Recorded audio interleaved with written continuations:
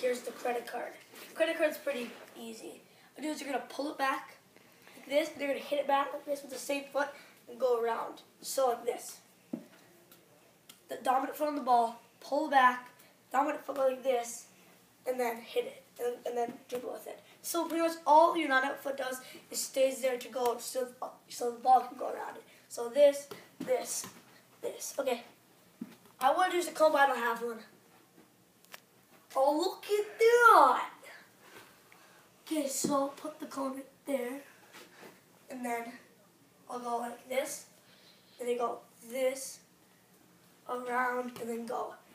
Say that the defender would stab at the ball, kick out as hard as he can, trying to kick it like that. He would stab, and then I could beat him and go around.